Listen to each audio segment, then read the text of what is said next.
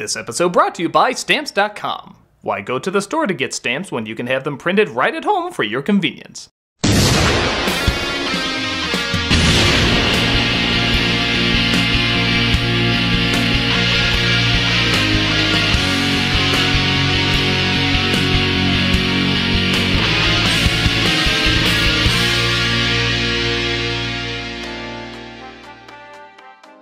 No. Next. No. Next. No. I don't know. The upper half is kind of like a no. Next. Malcolm, this is ridiculous. Not everybody has a secret furry crush. Spoken like a true furry virgin. Don't say those words together. Look, I'm not saying everybody is into this, but everyone has at least that one where they find a slight attraction. Everyone? Everyone in our line of work. Yeah, that makes sense. Definitely, if I was watching us right now, I totally believe we were all into this. So it's only a matter of time before we find the gateway furry that arouses your intrigue. Your wording is not helping this process. Next. Do these count? That depends. How does it make you feel? Confused. Everything about this makes us confused. Then we're on the right track.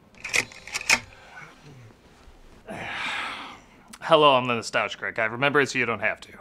There's no doubt about it, the furry community has become a big thing since I started this job. It's come a long way since my Space Jam review when I talked about the sexualization of Lola Bunny. Have you ever seen a bunny that you actually had the hots for? That hardly seems like a very profitable demographic! How wrong I was! It turns out there's a huge community that loves these type of characters. And, like many of you, my reaction was probably similar to yours. Stay the hell away from my cats. But as the community grew and I got to know more of them, it seemed like the people into that were the outliers. I'm sure there's creeps like there are in any large community, but the ones I've known just seem to like their costumes, roll with the jokes made about them, and all around seem pretty harmless. The community has arguably been more accepted now than it's ever been in the past. But it is weird. Not that weird always connects to something awful, but it is weird. But I don't know, a lot of strange stuff people saw as weird in the past have become more normalized and even mainstream. To the point where I have to ask, does everybody secretly have one? The same way people joke about that person they change teams for, does everybody secretly have that one furry they change textures for? The answer is clearly no, because I do not. So that means not everybody does. I mean, Gadget was okay, I guess, but... No, she's a mouse, that's a mouse, I don't want to bang a mouse. Though I guess if you change the ears and the nose, it's basically a woman. Dude, she's like 3 inches tall. What would the children look like? This is crazy. Crazy like that skin-tight jumpsuit. Damn it, why'd you have to show that slide? See? I knew we'd find at least one. Okay, fine. But you know what? I'll just say it. I'm a guy. Guys are into weirder stuff when it comes to sex. Hey, that's Pretty indisputable. yeah. No, you're right. Yeah, so you're not gonna get them on anything. Is that so? Any thoughts when it comes to this one? No. Seriously?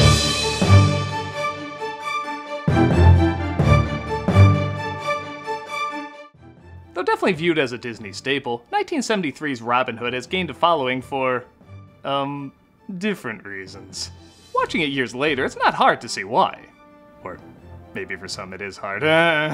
Without even realizing it, this movie hit on all sorts of, shall we say, unique curiosities.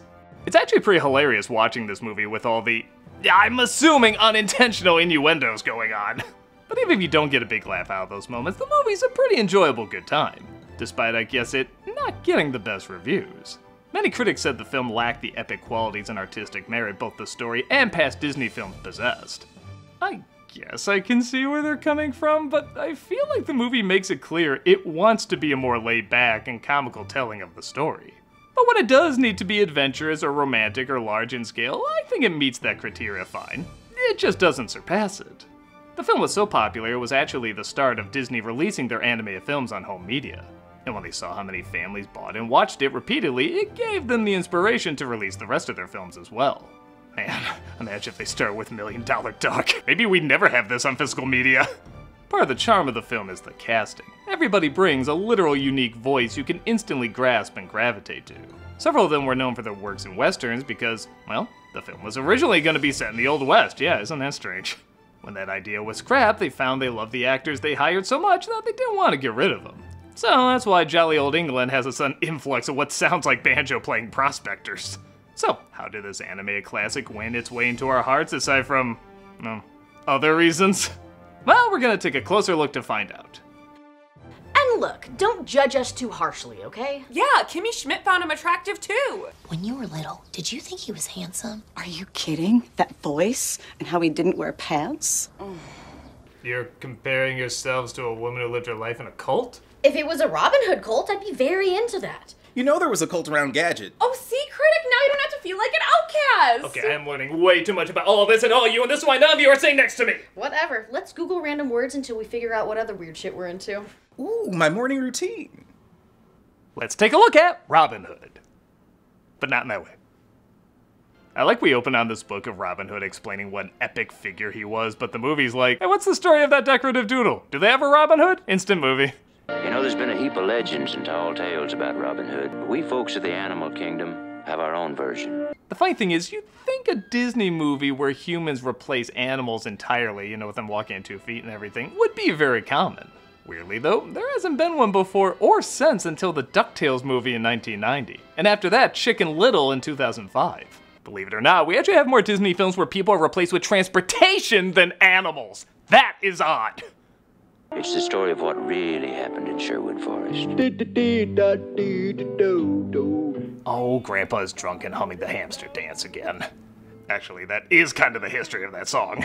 Robin Hood and Little John walking through the forest. As mentioned, Robin Hood and his merry man, Little John, rob from the rich to give to the poor and are constantly hunted by the Sheriff of Nottingham. You know something, Robin? You're taking too many chances. You must be joking. That's Brian Bedford as Robin and Phil Harris as Little John. And if you think he's eerily similar to Baloo, it's because he pretty much played him all his life. But we never rob. We just sort of borrow a bit from those who can afford it. Ah, a socialist film. Wait, taxing is bad in this movie too. I don't know what this movie's political lean is. We're introduced to hands down the best characters in the movie, Prince John and Hiss, played by Peter Ustinov and Terry Thomas.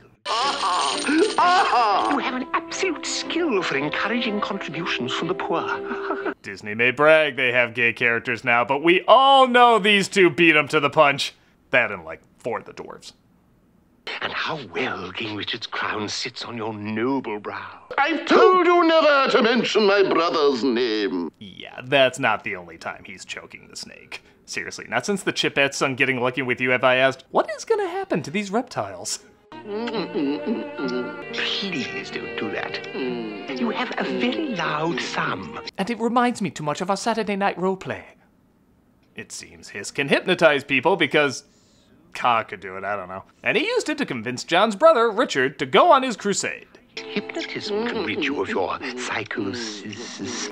No, none of that. None of that. That's how you got me to go on the first date with you. In fact, how'd you get this position? In fact, what is your position? I'm good at all positions. You get at all positions. Not even 10 minutes in and we get cross-dressing. This movie's gonna be DeviantArt bingo. Get the dope with your horoscope. They may be bandits. Oh, Bobbycock. Female bandits? What next? They remind me of me when I was a lady.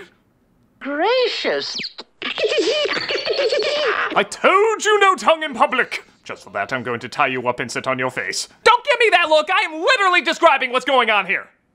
From the mists of time come forth spirits. For having such an elegant voice, Bedford does a good job with a zany range of characters for Robin to disguise himself as. Naughty, naughty, you mustn't touch, young man. Tell me now, did me old ears hear someone singing a birthday ditty? I'm tip-top all right, but I'm not as good as he is. It reminds me of Babes in Toyland when Tom dresses as the fortune teller. I like when a stereotypical stoic lead is allowed to act goofy.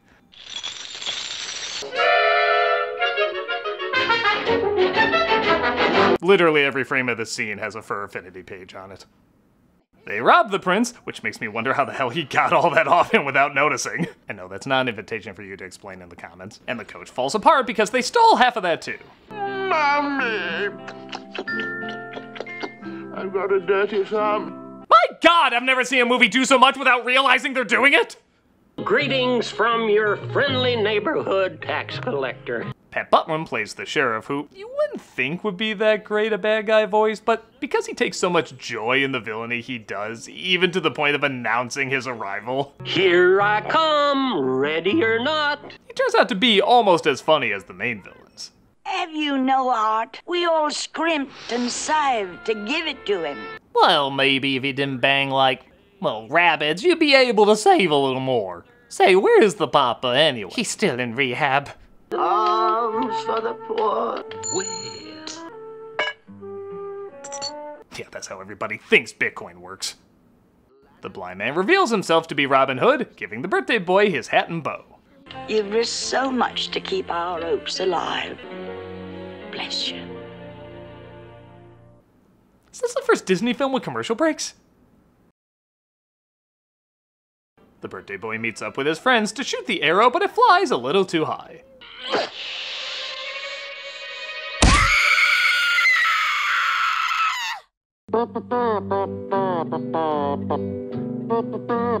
No, this of course introduces us to Maid Marian, played by Monica Evans, who's playing a game with her lady-in-waiting, Clucky. Well, hello. Please don't kill Prince John. Mama said he'll jump off my head. Oh no, the thumbscrews would be more than enough. The kids get along with Marian, even the ones they clearly always took the first take with. Mama said you and Robin Hood are sweethearts. Oh, that was terrible. And she explains how her and Robin used to be childhood sweethearts. You see, that was several years ago, before I left for London. He carved our initials on this tree. Though we don't see Robin and Marian together a ton in this, their acting really does convince us of their history. Keep in mind at the time, if you just had these characters meet up and fall in love in a Disney film, people wouldn't really question it, but giving them this backstory, even though it is off-screen, does sell it a little better. I remember it so well. You're gonna have any kids? Jesus, boy, read the room! I mean, how fast do you think relationships go? Robin Hood's gonna have kids. Okay, pretty fast. They play make-believe, pretending the kid is Robin Hood, rescuing Marian from the castle. The hero gives his fair lady a kiss. Oh, that's sissy stuff. Then I will. Not okay! Just because you look like a Lady Fox McCloud doesn't mean you can barrel roll into first base, you predator! You literal predator! Did I mention yet this movie has weird edits?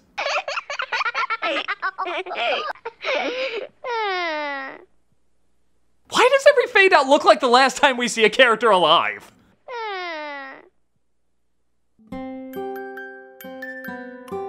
Marian still dreams about Robin, wondering if he still remembers her at all. Absence makes the heart grow fonder. Or forgetful. Now help me hang this poster above my bed. Not again, milady. It's so crusty. It turns out Robin is also dreaming about her, but he's afraid too much time has passed. Just marry the girl. You don't just walk up to a girl, hand her a bouquet, and say, hey, remember me? We were kids together. Will you marry me? Marian, my love, will you marry me? Oh, darling, I thought you'd never ask me. Jesus, Prince John and Hiss are taking things slower than these two. Andy Devine plays Friar Tuck, who lets them know about an archery contest in which Maid Marian will give a kiss to the winner. Maid Marian. Maid Marian. She's gonna give a kiss to the winner. Kiss to the winner. Well, that just sketches my facial proportion guide. Yeah, I guess I should talk about the animation a bit. Like a lot of Disney films of the time, they used the Xerox method, which meant the pencil drawings were printed directly on the cell instead of having them inked. In some movies, I don't think this style works, like the Aristocats or Rescuers. I think it looks a little cheap. But in a movie like this, where it's not only more medieval and rustic, but also stars animals, I think it complements the fuzzy textures. It reminds me of the sketchy illustrations in the book intro, so it doesn't feel out of place. Though I never understood why Hiss seems to be furry. Furry, yeah, I just answered my own question. I did an opening routine on it! No one sits higher than the king. Must I remind you, Hiss? Nobody must be longer than me. Speaking of which, who's this teddy bear? I am Sir Reginald, Duke of Chutney. Little John and Robin both disguise themselves to get into the tournament, and of course, into Prince John's heart.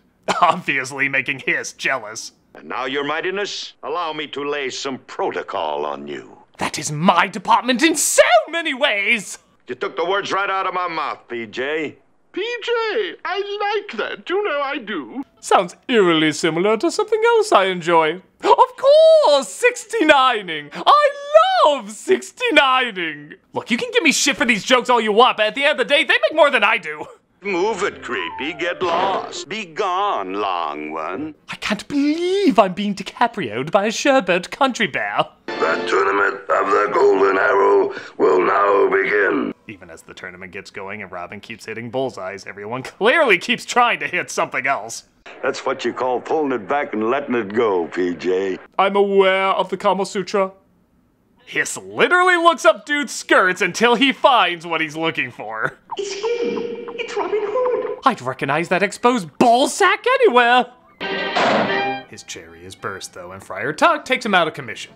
It doesn't take long for John to put together that the winner of the tournament is indeed Robin Hood. And thank God, because if not, there'd literally just be a naked stork standing in front of us right now. Not that half of these characters would mind. Marian pleads for his life, confessing her love for him, but it doesn't faze John at all. Traitors to the crown must die. That crown belongs to King Richard.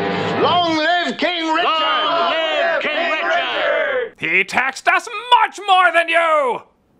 No, really, look it up. Richard had to fund his crusade somehow. I expect a better history in a movie where chickens wear underpants. Little John convinces Prince John to let him go.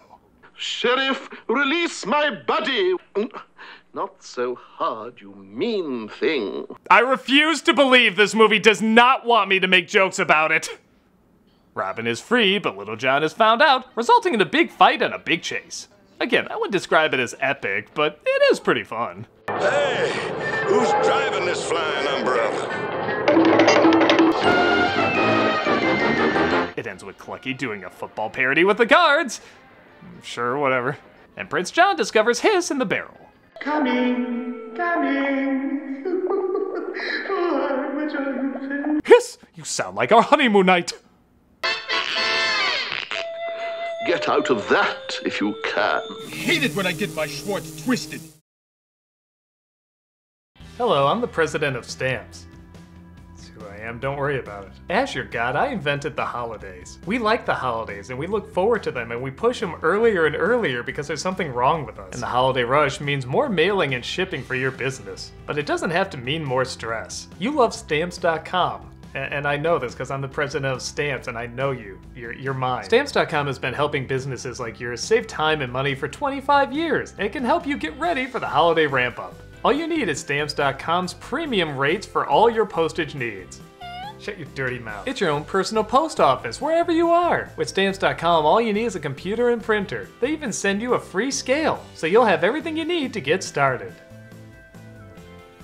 Now taking care of orders on the go is even easier with the Stamps.com mobile app. If you need a package pickup, you can easily schedule it through your Stamps.com dashboard. And if you sell products online, Stamps.com seamlessly connects with every major marketplace and shopping cart. Hooray for Stamps! Stamps got this! Stamps got you. It's premium discounts and supplies at your fingertips. Running low, order shipping and mailing supplies, labels, and even printers from your supply store. Get huge carrier discounts up to 84% off USPS and UPS rates to help your bottom line. Plus, Stamps.com automatically tells you your cheapest and fastest shipping options. For 25 years, Stamps.com has been indispensable for over 1 million businesses. Get access to the USPS and UPS services you need right now from your computer anytime, day or night. No lines, no traffic, no waiting. Get your business ready for the holiday rush. What? Get started at Stamps.com today. Sign up at Stamps.com/nostalgia for a special offer that includes a 4-week free trial, plus free postage and a free digital scale. No long-term commitments or contracts. Just go to Stamps.com/nostalgia. This isn't over between us.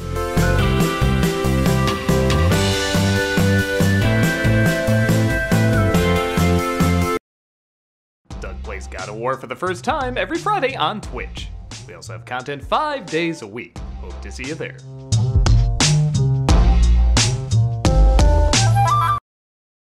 Robin takes Maid Marian to his hideout in probably the most 70s song of the movie. Cat Stevens as a literal cat wouldn't be more 70s than this. But it turns out his hideout isn't so secret as all of Nottingham shows up. Surprise! Long live Robin Hood! It was kind of getting intimate here, guy. Okay, party, I guess. Let's celebrate by giving animation YouTubers something to edit for years to come.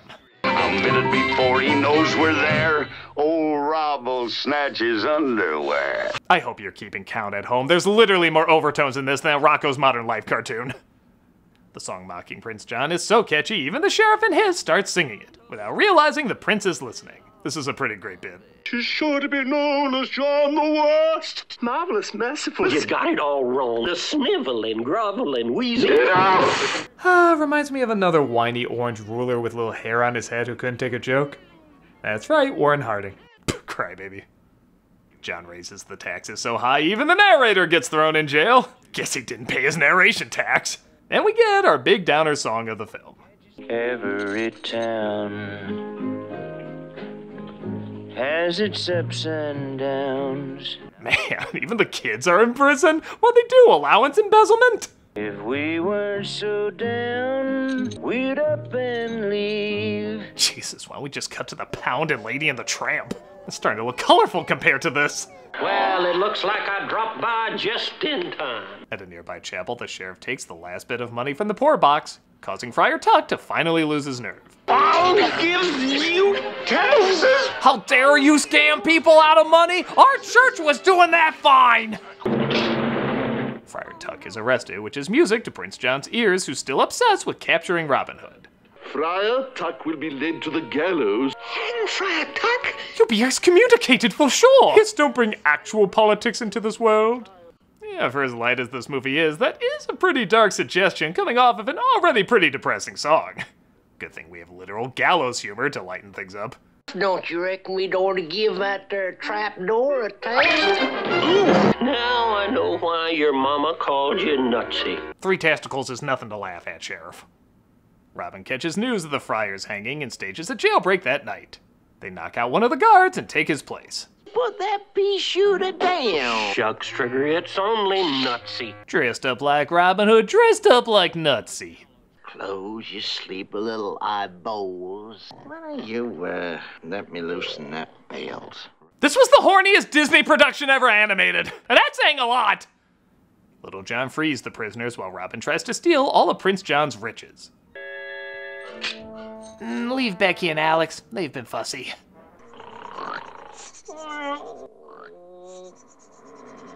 Yeah, they sleep in the same room. He is literally licking his feet. Even Bert and Ernie would be like, boy, they just rub it in your face, don't they? I wish somebody would do more of that. In all seriousness, the scene is pretty great. It's like Mission Impossible for kids, mostly quiet, building up the inevitable outburst of action you know is around the corner. The quieter it is, the more tension it builds. Take one guess what he's dreaming about. Oh, Scarabi, you'll always be my Lion King.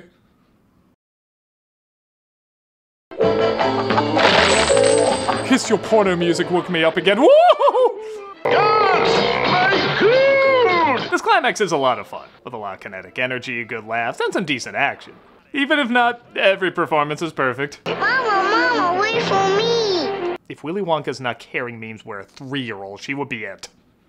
Robin is trapped in the castle as pretty much everything is trying to get him. The suspense builds higher and higher as the music slowly becomes Sleeping Beauty.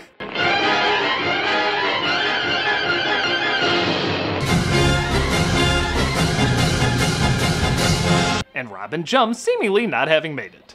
But he outsmarted them and lives to fight another day. It's so miserably unfair. By the way, if you're wondering, what the hell happened to Maid Marian, as she all but vanishes from the film until literally the last minute? It turns out there was an alternate ending where Robin did in fact get injured and Marian tries to nurse him back to health. John follows him and tries to kill him off, but King Richard returns and takes back the crown. It definitely feels more like a complete ending, but honestly, the one we got isn't bad. It's just a little quicker and to the point. The narrator says King Richard returned and fixed all their problems right up.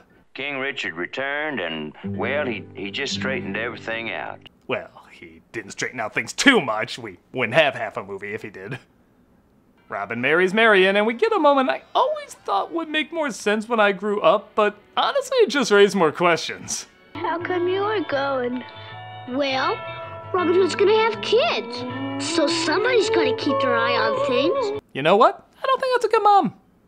She lets her son have a weapon, drags her kids to jail with her, leaves some behind. She lets others run away to be a burden on her savior's honeymoon. Someone should rob her of her kids and give them to DCFS.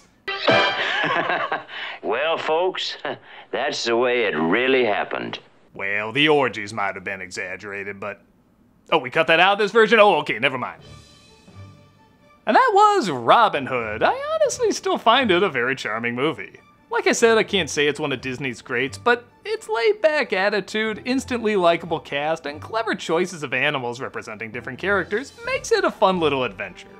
Everybody is just dripping with personality, and nothing else, I swear. You just feel a sense of fun whenever any of these actors say a line. I kinda wish I was a fly on the wall just listening to these performances being recorded. For a lot of kids, this is their introduction to the character. I know it certainly was for me.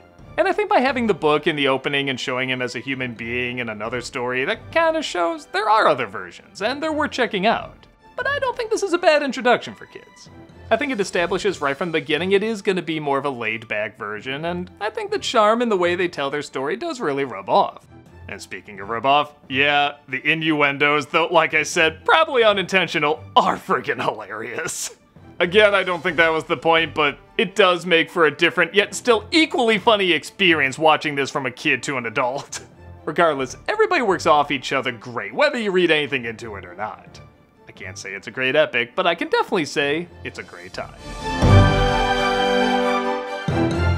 And you know, there's a lot of weird stuff in the world, but weird doesn't always mean bad. Well, I'm glad to hear that. Yeah, what were we so afraid of? Like someone's gonna track us down for this stuff? Hello? Nostalgia Critic, it's the sheriff. It's the sheriff! Gasp! We know about your perverted ways, you heathen sons of bitches. But Sheriff, it's nothing like that. I've never even met a fox before! Yeah, they kidnapped me and forced me to like cartoons! I don't even like things with outlines on them! You pieces of shit better pray to whatever furry god you believe in, because on the count of 10, I'm gonna fill you with so much lead, even lead paint would get lead poisoning from you. 1, No! 3, pie. Now that's how you clear a room. Walter? What are you doing? I heard about this get-together, and I just need you to explain to me this embarrassing crush that I have. Sure. What is it? Well, I've never told anybody this. Walter, it's okay. We're friends. Alright. Since I was a kid, I've been attracted to the California raisins. Oh, Walter. That's easy to explain. It is? Yeah, you're a freak.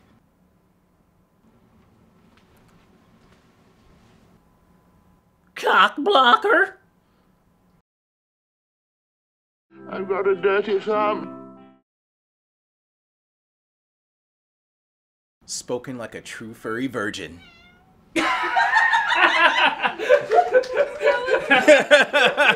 Malcolm, I didn't know you were bilingual. Where are your accents? Hey, Lackadaisy wanted me for a reason. This month for Cameos for Charity, we're doing Red Cross. We've been seeing a lot of disasters in nature recently, and Red Cross specializes in trying to help any way they can. Whether it's providing blood, sending in volunteers, helping near or far with disasters big or small, Red Cross provides a number of different ways to save lives. So if you want a cameo of me saying happy birthday or good luck or whatever, click on the link below and be giving to a good cause. Or if you're like, screw you, I can't even look at you, well, consider giving to this organization anyway. You can give money, give blood, or even volunteer. They're amazing people that literally save lives and you can help them out. Click on the link and see if this is a cause you can give to.